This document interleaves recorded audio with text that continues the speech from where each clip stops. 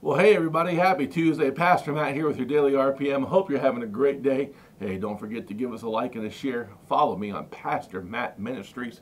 This week we're speaking about the rapture of the church, and being absent from the body is to be present with the Lord.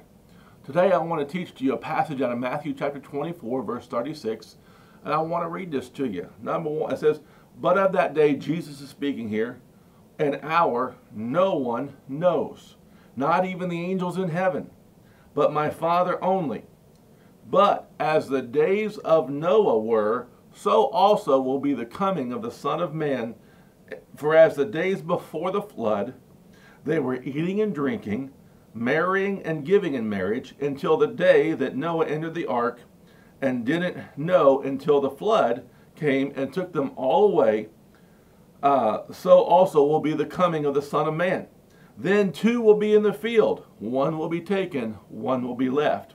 Two women will be grinding at the mill, one will be taken, the other left. Watch therefore, for you do not know what hour the Lord is coming." And I want to just teach for just a moment on that. Many times, when it comes to the last days, people paint a doomsday scenario. People love fear and negativity. Jesus is teaching that. Actually, he teaches this in three of the four Gospels. He teaches a similar passage to this. And he tells us that in this passage, it's going to be like the days of Noah. And he says there will be people eating and drinking, marrying and giving in marriage. There are going to be two in the field. There's going to be two grinding. In other words, it's not going to be total catastrophe when Jesus comes back. Many people are so bound up by fear of the last days. Listen, when you're a born-again believer, there is no fear. There doesn't need to be any worry or any panic about the last days. We have been given the Holy Spirit. We've been given the Word of God. One of the things that Jesus said in that passage before the scripture I picked up, he said, "See that you are not troubled." And so many people are troubled by the last days.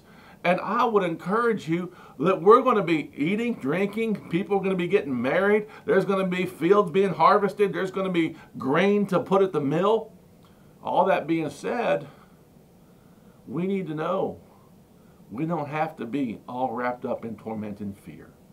The last days are a good thing, because for those of us that call on the name of Christ, we're going to be with him that much sooner.